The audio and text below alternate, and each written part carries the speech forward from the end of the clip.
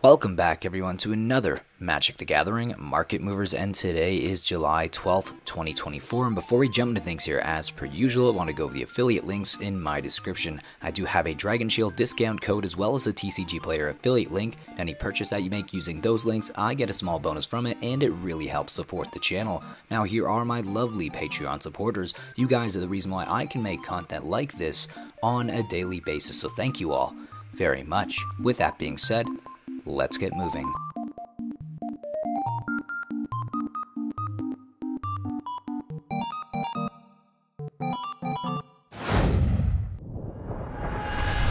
Starting our losers list off here today with Marsh Flats from Modern Horizons 2. This fetch land is down 7.45% from $18.39 to $17.02 for its market price, and its average price is $18.90. Ursa's Incubator from Dominaria Remastered. This artifact is down 7.46% from $26.82 to $24.82 for its market price, and its average price is $26.82. Flooded Strand, and this is the borderless version of this fetch land from Modern Horizons 3. It's down 8.82% from $15.98 to $14.57 for its market price, and its average price is $17.24. Flare of Denial, and this is the borderless copy from Modern Horizons 3. It's down 9% today from $13.68 to $12.45 for its market price, and its average price is $16.56. Solitude from Modern Horizons 2. This mythic's down 9.47% from $23.02 to $20.84 for its market price, and its average price is $23.22. A Johnny Nicatl Pariah, and this is the borderless copy from Modern Horizons 3. It is down 9.81% from $22.53 to $20.32 for its market price, and its average price is $24.88. Reckless Endeavor, and this is the extended art copy from Commander Adventures in the Forgotten Realms. It's down 12% today from $12.26 to $10.79 for its market price, and its average price is $12.98. Nethergoy from Modern Horizons 3. This card is down 13.70% from $11.97 to $10.33 for its market price, and its average price is $15.58. Commercial District from Murderers at Karlov Manor. This land is down 13.90% from $10.43 to $8.98 for its market price, and its average price is $10.43. Pyretic Ritual from Magic 2011. This common card is down 14.03% from $9.62 to $8.27 for its market price, and its average price is $7.93. Cover of Darkness, and this is the extended art copy from Universes Beyond Assassin's Creed. It's down 19.87% from $5.94 to $4.76 for its market price, and its average price is $6.14. Guide of Souls from Modern Horizons 3. This card is down 34.49% from $3.45 to $2.26 for its market price, and its average price is $3.75. And now we're going to be taking a look at the biggest winners of the day, and we are going to start that list off here with Tree of Perdition from Jumpstart 2022. This card is up 10.46% from $20.08 to $22.18 for its market price, and its average price is $32.84. And the original pre-release copy is sitting at $20.46 for its market price, and its average price is $41.98.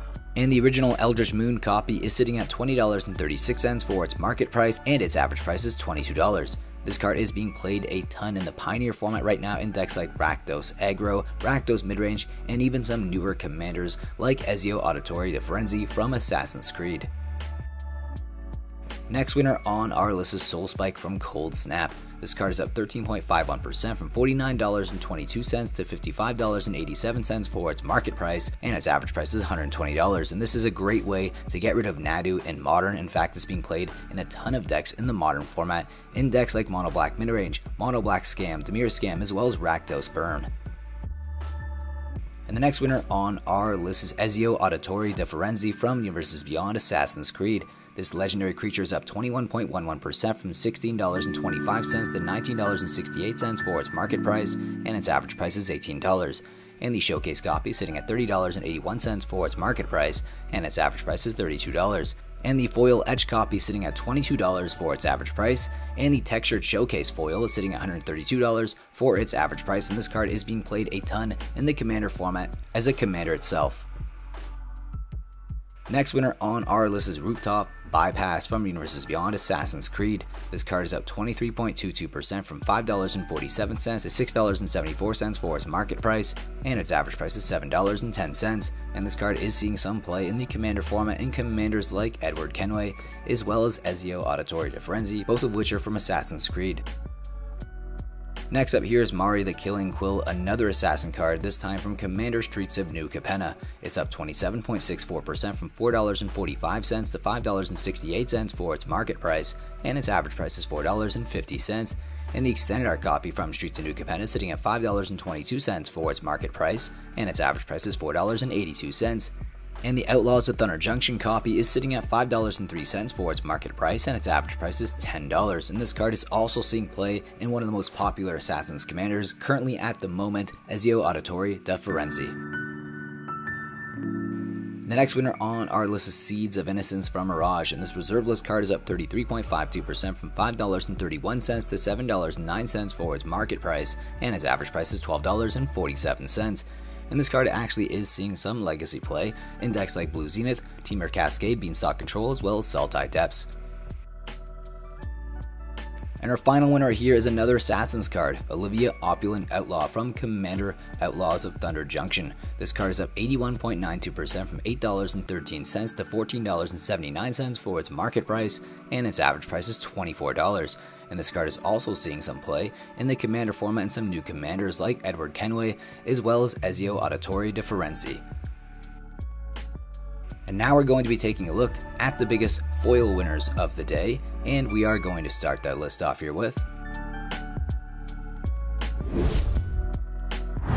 Lifelink from Magic 2010. This foil is up 31.46% from $7.47 to $9.82 for its foil market price, and its average price is $3.15.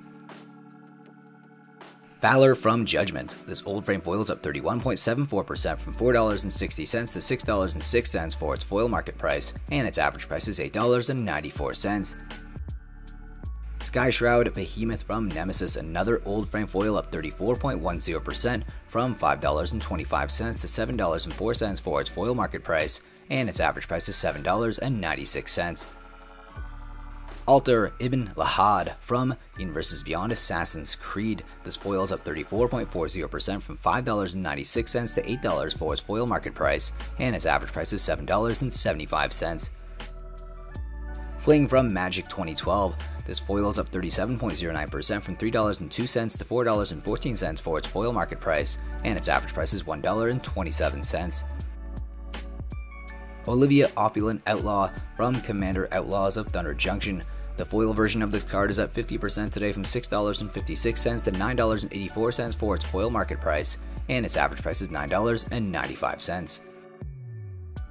Next up here is Alexios Deimos of Cosmos, and this is the foil etch copy from Assassin's Creed, up 58.64% from $1.91 to $3.03 for its foil market price, and its average price is $1.90. Next foil here is Nantuko Monastery from Judgment, and it's up 64.69% from $3.03 to $5 for its foil market price, and its average price is $7.51. Thank you all so much for taking time out of your day to watch my Magic the Gathering market movers. It really means a lot to me. If you guys could you hit that like button down below so this video does get shared into YouTube's algorithm, so that way my channel can continue to grow on YouTube. Also, let me know in the comment section below what your favorite mover of the day was, which cards you're most surprised to see on the list, and which cards you actually own that showed up on the list today. I do read every single comment that you guys leave, so please leave them there down below for me to read. Also, I make these videos from Monday to Friday, so I will be back on Monday for the regular Market Mover series, so I'll see you then. Anyways guys, have a fantastic rest of your day, and an even better weekend. Take care.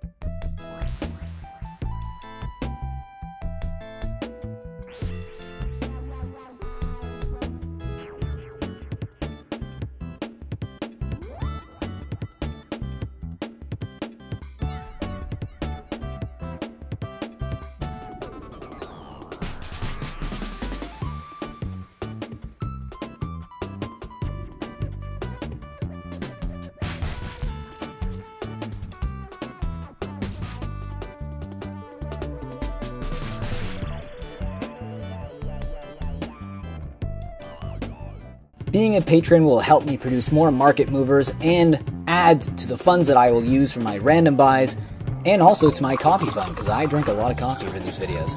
And here you can see a link below in the description that will give you all the tiers and what you get in each tier. So I hope you guys click and think about joining. And with that, I'll see you next video. Think about supporting the channel in that way. If not, subscribe, like, leave a comment, and I will see you again in the next video.